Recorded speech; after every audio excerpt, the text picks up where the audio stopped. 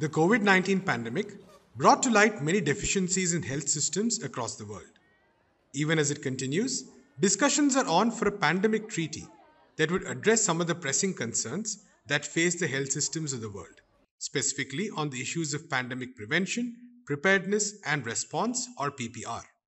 However, it's impossible to address these issues without talking about financing and the current models that are deeply skewed against developing and poor countries. It is in this context that Geneva Global Health Hub, G2H2, a platform of over 40 civil society organizations, released a report titled Financial Justice for Pandemic Prevention, Preparedness and Response. Nicoletta Dentico, G2H2 co-chair and report co-author, talks about some of these issues. Well, the report is basically stemming from the Geneva Global Health Hub's recognition that COVID-19 has brought a new set of categories, a new set of approaches, a new set of ideas and notions that we need to really take into consideration when we talk about global health. And of course, the whole concept itself of global health needs to be profoundly questioned as it has been interpreted by the mainstream actors of global health. They have made it become a sort of a doctrine divided by diseases. So the idea is also to start reshaping this notion into perhaps global health justice or global public health. So it's in this kind of collective thinking that the idea to look at financing for health in the context of the pandemic treaty negotiation seemed extremely relevant, because whatever the outcome of these negotiations ongoing at the WHO, be it the pandemic treaty itself or the review of the international health regulations, financing will be a pillar, will be an indispensable element of whatever scenario the WHO and the international community are going to build. And we also wanted to challenge this notion of building back better, because the idea is that we needed to build forward better. The back was the problem. And therefore, the idea of looking at finance for health, for us, is a kind of an indicator of the honesty and the truthfulness of the international community on the one hand, and the sense of direction that they want to take, meaning do governments or the international community or the WHO itself want to use this rhetoric basically to have a new stage, a new phase of the business as usual? This was the kind of initial inspirational light that gave us this idea that we needed to bring at this point, at this conjuncture, those unspoken topics that have been a kind of a taboo, even when talking about financing, because talking about financing at the WHO has been mostly talking about innovative financing mechanisms, always looking at the expenditure side of health budgets and hardly at the revenue side of health budgets. So this is what we actually have decided to challenge a bit, looking at the financial violence that exists in the world and the initial signs that we see with this pandemic fund venued at the World Bank that doesn't seem to be promising at all to us, both because it is venued at the World Bank that actually has a policy since 2013 of leveraging the private sector, and also because this pandemic fund, it's a kind of an iteration of an old model that was specifically focused on specific diseases, like the Global Fund for AIDS, TB, and malaria, but which will never really serve for pandemic prevention, preparedness, and response. And that is the first critique that this report highlights.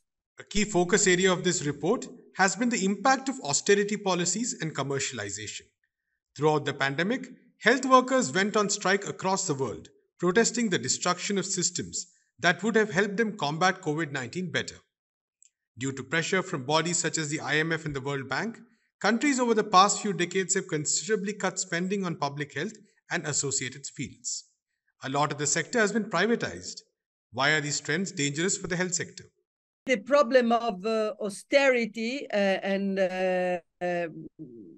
all that austerity brings, which is privatization, it is commercialization, marketization of health, is in itself one of those structural pathologies that has actually done so much harm to health rights, and that have actually killed so many peoples, so many million peoples in the world, and also, basically broken life's desires, life's aspirations, life's projects for many communities in the world. The report gives a bit of a political economy of this, because, our feeling is that many decision makers, but also civil society actors, act in a kind of constant presence. They don't have any sense of perspective, neither for where we come from and why we are here today. And therefore, they have also a very restricted, very limited projection for a different future. So what we see, and we are very concerned as G2H2, is the development also of a civil society working on global health that now claims that they want to be at the table in negotiating a treaty, as if a treaty making were a kind of a new PPP, new public and private partnerships, where civil society has to be there. And who are really working within the given context. And they try to only exclusively do damage control of the poor solutions that the international financial institutions or the G20 are providing to consider finance. No one is ever talking about the fact that austerity measures are not only a terrible legacy of the last 40 years, they, of course, started with the developing world in the late 70s and the 80s primarily. But then there was a kind of a third worldization of the whole globe, for a lack of a better word to actually mention it, that came over with the great financial crisis of 2007, 2008, where also the northern countries started to learn the harsh lesson of austerity measures, which is a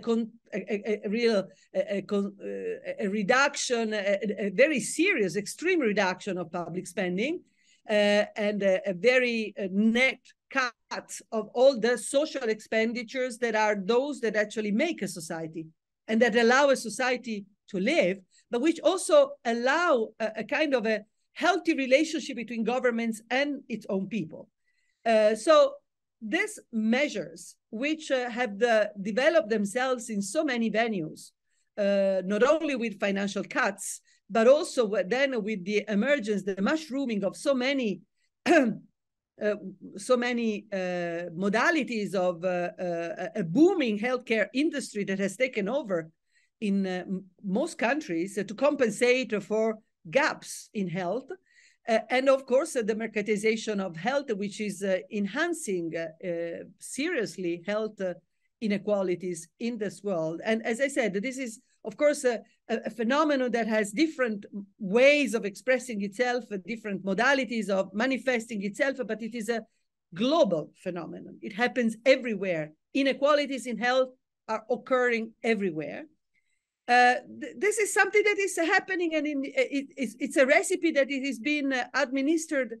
It has been administered during COVID, and as the IMF projections, and Isabel Ortiz, who was one of the respondents at the launch of our report, told us very clearly, this is something that by 2023 is going to hit 148 countries, which is about 6.7 billion people, cutting on health and reducing the possibility for health rights to be met, to be satisfied. This is not a destiny. This is a situation that can be avoided, and it must be avoided. So the report has quite a number of pages dedicated precisely to this terrible pathology of austerity measures, conditionalities, cuts, privatizations, policies, and, for example, the public and private partnerships, which the IMF and the World Bank occasionally recognize they don't work. They have said in several occasions that these policies have actually done harm to health. But like men who beat up their women, and occasionally they admit they have had a faulty behavior, then they continue beating up their women. And IMF is continuously then, in a way, suggesting that these policies are to be implemented. The World Bank does exactly the same, even if they claim that they want to abandon them. So this is something that we are experiencing now. And this is really a pandemic that we need to prevent and to respond to very clearly. The deep structural question is one of debt and illicit financial flows. If the debt of the 76 most indebted countries had been waived in 2020, US dollars 40 billion would have been available for pandemic response. How have these factors affected the response to the pandemic and the health sector at large? This report has also another inner objective, which is to have different communities of commitment, of engagement, talk to each other.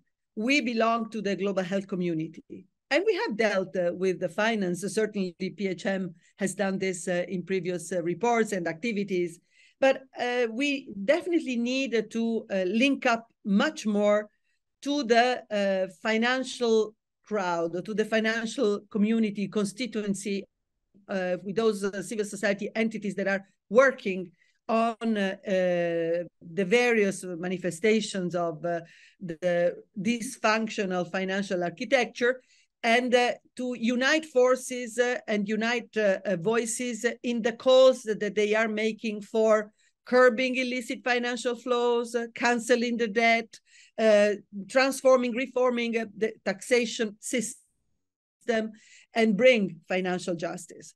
So the report also had this idea of using health as a very important lens, as a crucial lens, to give additional evidence of the wrongdoing of these policies and the urgent need to reform, actually to transform, I'd rather say, the financial architecture as we have it today.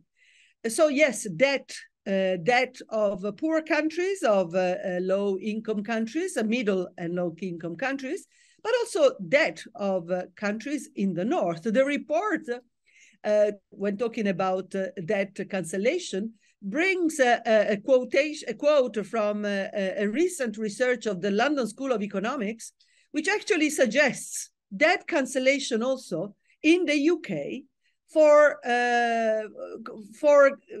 solving a dire problem of the fact that 1 out of 4 households cannot have enough money for their essential expenditures by the end of the month.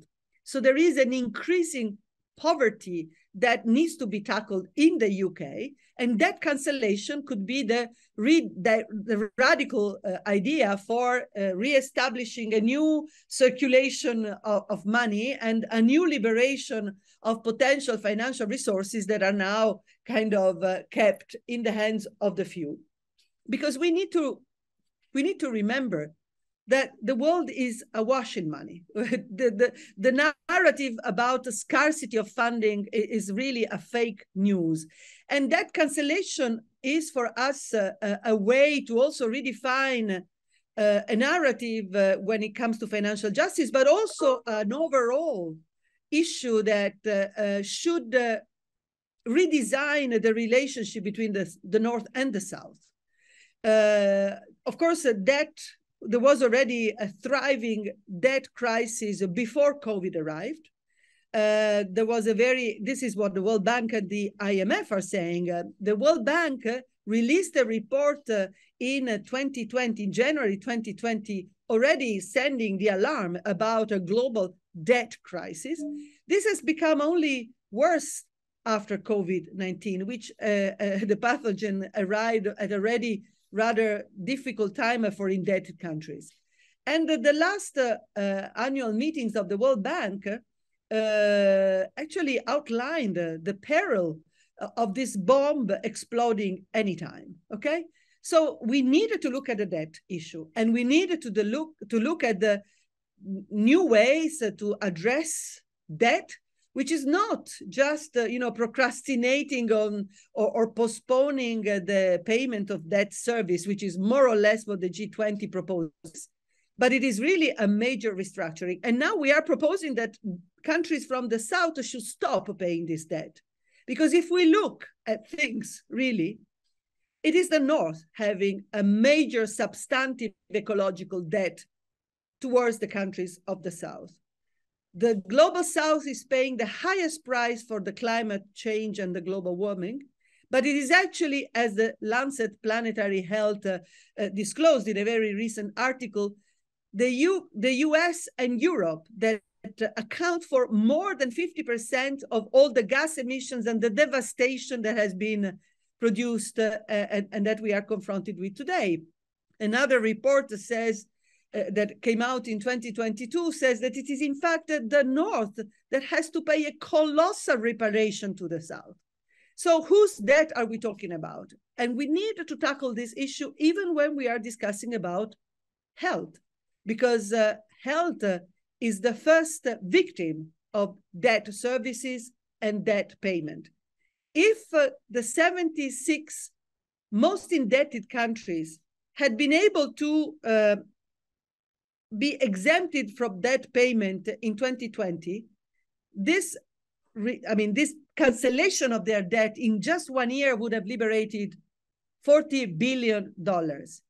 It would have been $300 billion if the debt cancellation had included also 2021, when countries in the global South, just as much as in the global North, were still in the mid of the COVID crisis, except that the North had the vaccines, the South didn't. So these are some of the issues that we need to bring on the table when negotiating a pandemic treaty. It's not that because the WHO cannot deal with the financial architecture that we cannot bring these issues also in a negotiation about the future of the pandemic prevention, preparedness, and response.